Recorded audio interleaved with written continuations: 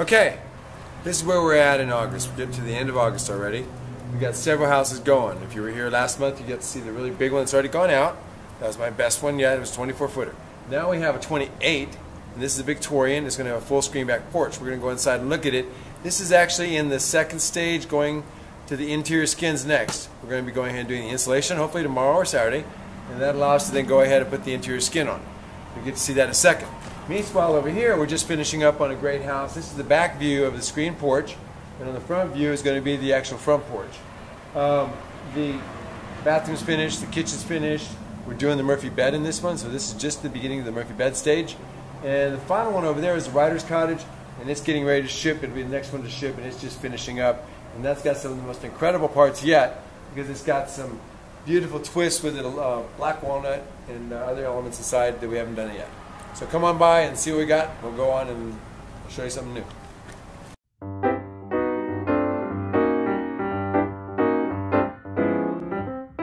So as you come in here, you're basically getting a chance to view the framing stage completed, the exterior skin stage completed.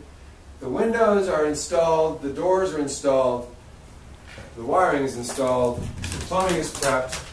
So what we have left now is to go ahead and build the insulation in and then put the interior skins on. Then we do interior trim. This shows you all the windows, how they're going to work. And it also lets you see this is going to go out to a screen back porch. And so these don't have to have screens on them, so we had them open to the outside. The door right here, when it's fully opened with the screens on the back porch, will give you a nice flow of air through the whole house. You can see in the corners how we do, which nobody else does, a very nice trussed element. It carries basically creates a corner structure that allows you a lot of extra strength. This is all done with incredible wood. In some cases like this, you can count 45 or 50 years of growth across a 1.5 inch board. So the strength is incredible. And then we throw in this wonderful galvanized cable. That's a 1/4 inch cable, and that actually goes down and ties into the footings underneath the ground in the concrete. All the way through here, all the way up, all the way over, through the top, all the way back down, and over down through this column. And once you put wood on both sides of this column and put a cable in like this is incredibly durable. It doesn't want to torque either way. It doesn't want to twist.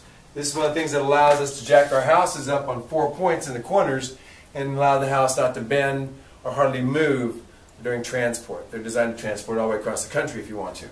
We then blow in the insulation. It's all flush to the wall. The wrapper on it right here is it's a wrapper that also gives you a radiant barrier. So that stops a lot of the sun's rays from getting through to the insulation in the first place, and then we knock out 94% of what comes through with the isonine. So you get a chance to see all of this as it's being done. The header that comes across, in this case, a gap in the middle, where we actually have insulation in the back half, and still allow our weight to run in the front half to lift this gigantic window up and down. Even though it's only going to travel about 1 foot, it allows us to have air move through here. This is going to be the bedroom at this end when somebody stays here. And so the airflow from here to here is going to be critical. And then this is also going to be a tilt-out window. Beautiful to match the one up above. Well, not to match it, actually much better than that. Now, to come out to the back porch. Back porch in this particular instance is very unusual, besides being large. When I say unusual, as you can see, it's got some decent length to it. You're going to be able to come out this end and walk out still under the roof to be able to get downstairs. This goes ahead and allows you to have the bathroom window get a lot more light. So what you're looking at over here is your bathroom. This should be in your shower by the time we're done. This will be your kitchen, which will have a pass-through. As you come into the screen porch right here, this can be either an area where you have a sleeping porch where somebody can have a bed out here, or pass through, have inflatable beds when you need them. The thing that's going to be really different about this, the thing that's going to be really unique, is we're actually going to insulate the top, we're going to insulate under the floor, we're going to insulate in the sidewalls. So when we're done, all you have to do is drop the windows in the winter, and your screen porch becomes year-round living.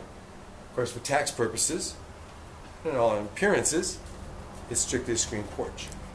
And I'm a big believer in saving that little bit of tax you might save when they look at that and go, no, just screen porch. Let's go to the next one.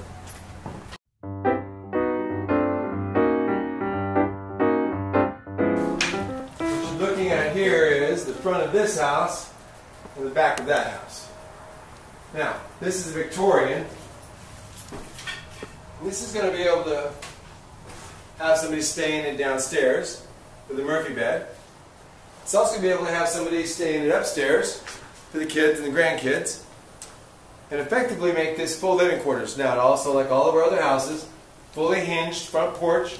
So all you have to do is literally lift this up, pull these out, fold this down, and you're ready for the storm, or you're ready to transport it, or you're ready for a really good fight where you don't want to have somebody break these windows during the fight. Whatever it is, you're going to be ready. You can also unbolt the bottom, take the whole thing with you. The railings in this case are all done with a beautiful longleaf pine, all nicely trimmed out. Still a little bit of sanding to go, but you can see how we've all turned the corners to make them all nice on the edges. This is a nice way to be able to do a front porch that will last for ages. What you have here now is a very nice case of using a lot of different elements to create a Victorian look. In this case, we're using some doors. We use some trim that matches around all the doors here to create the bookcase. And ultimately, with the bookcase, there's going to be another set of railings, very simple ones. You stay out. Very simple railings up above. And this is designed so that you can go straight up the ladder all the way upstairs. To surprisingly tall upstairs. Now this particular house, I believe, is only 19 foot long. And we weren't going for height in the loft on this one, obviously, but it's still quite comfortable considering we're coming up here and having maybe a couple of tiny twin beds, so you have your grandkids up here, or if you want to, a double bed. This is not intended to be a giant house. It's only 19 foot long and 12 foot wide on the outside. But not bad. The Murphy bed actually is going to be where it's going to be at for most people my age. They're going to be down here, and when it's done, what appears to be like a couple of doors. I'm going to step back over there. There you go. Just something like this. It's not the right spot, but that will be the headboard.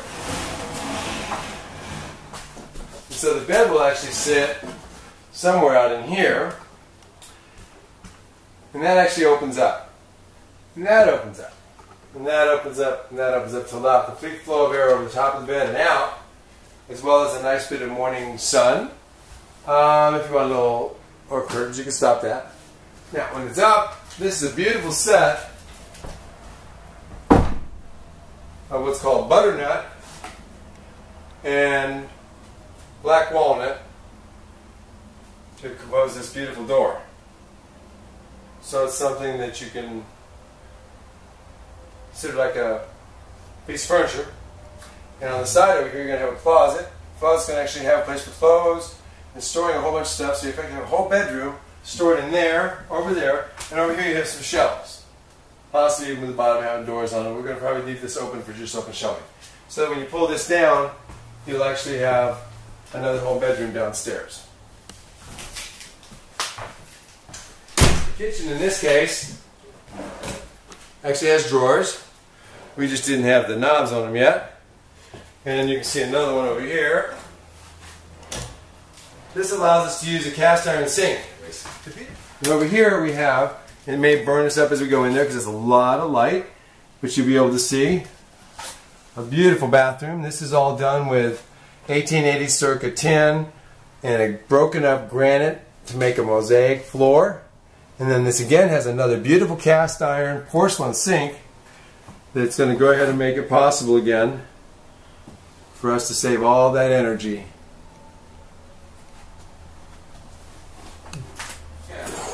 The whole place, 99% pure salvage. We're talking about everything that's been gathered from around someplace that's been used.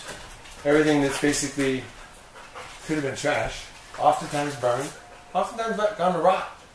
All that is used to make this, and this could be the future of our country, as easy as going out, picking it up, and building out of Grandma's house. One board in particular, if you can still see it on this wall, is a beautiful case of just burl pine, for example, and this one piece of wood. You only see one piece like that at every 2,000 square feet. You actually see the little burling and stuff also known as curly pine. These walls were a mix of a fir on the bottom and a pine in the middle and then an aged pine on the top. So you actually have 3 different colors of pine and fir to make up the composition of the colors of the wall naturally, just with a fine tongue wall put on them. But when you look at the age of the trees that were cut, even in the fir, you can count literally hundreds of years of growth across a single board. That's what's so fascinating about this, is that these trees were that old and we'll never see a tree grow to be that old again. So whether it was pines or fir trees, these are the classics, these are the grand old trees that we're trying to go ahead and save from the dump. This is our screen back porch for keeping pests like me out. Sometimes some people think I'm a pest, but this will actually keep nearly all the pests out. It actually is designed so that you can pull these panels apart when you get there, and each of these posts come out, and when the folding of the top is done, you protect all your windows and your doors for the storm, for the hurricane, for whatever comes. Then you put all the screens inside, put all the parts inside, close it up. When it's all done, you want to move back in again. You pick it back up, prop it up with a couple sticks, bolt the bottom back on, put the side panels back on with the posts, and you're back in business again. That's good for 150 years.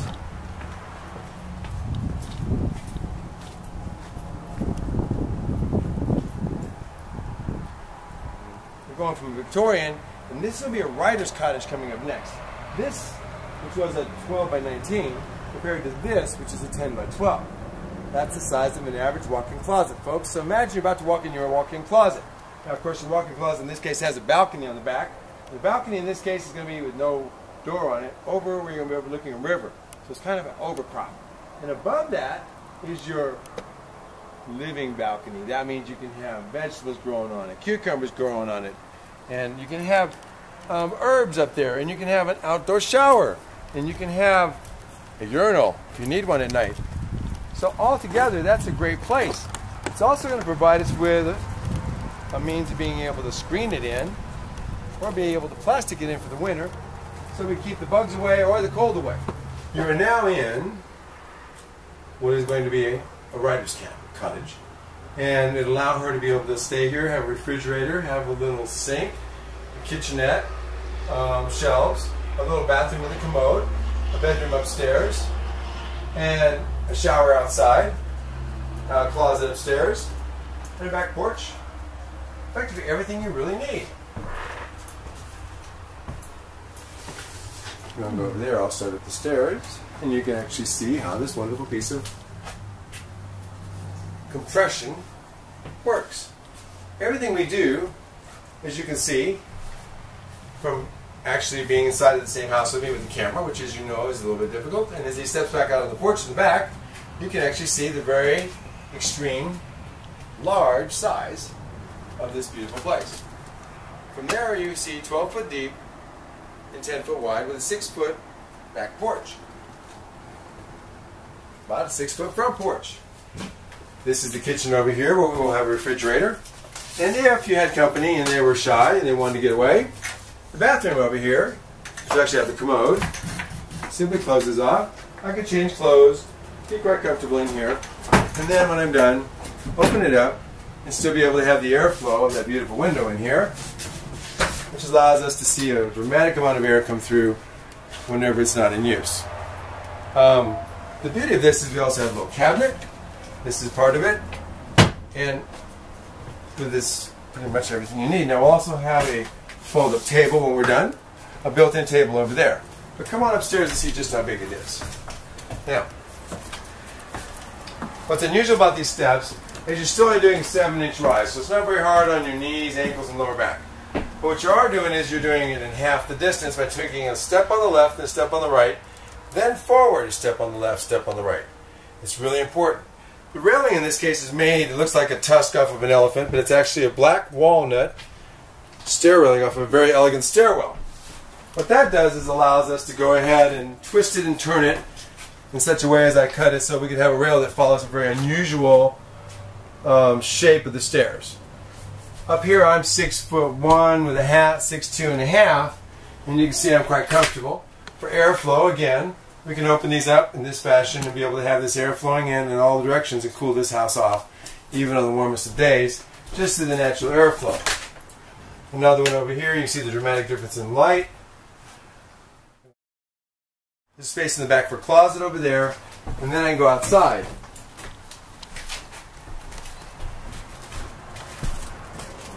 This allows us to be able to go ahead and have a gutter on the back, have a full railing where you could lay down here and sleep at night out in the stars.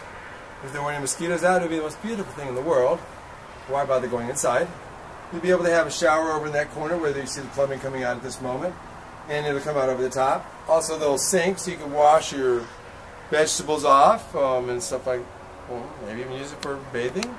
And we're going to have little rods going to come up from here and allow you to actually have like a tent, a screen on top, so you can tent this in the wintertime in order to preserve the heat or to keep the grasshoppers off when they're coming through, or the locusts, or whatever's passing. The idea is it's a living house that captures its water off of its drainage system on both sides, and through using that limited amount of water creates a limited garden that, if you do it right, multi-tiered, you can actually live in here. The floor is actually done right now with 2 layers of roofing, and we're still going to come back in with a layer of wood. So it would allow us, this is a no-tear, heavy, thick rolled roofing, not a real thin layer, and then it also has a impermeable second layer underneath that seals all screws or cuts as soon as they're made. So that plus the wood on top will give us a place to put our veggies as well as people. Ultimately, this has a 120 square foot footprint. That's equivalent to a typical walk-in closet in a modern home of 2,200 square foot or something like that. And most people use this much space up going down the hallway to get to the bedroom that has that closet in it. So that's the equivalent of 2 tiny Texas houses right here. This is 1 closet. So 2 closets makes you where the kids are going to stay. And the other one we're in was the main house where everybody gets together. And the little Victorian, that's the mom and daddy's master suite. That's what this is all about. In other words, when you're done, you end up with about 700 square foot. People say, I can't live in 700 square foot. Well, in this case, you get 3 houses, 3 bedrooms upstairs. I don't see how you can beat it. Thanks a lot, folks, for visiting. See what we do in September coming up. It's going to be even better than this one's. Bye.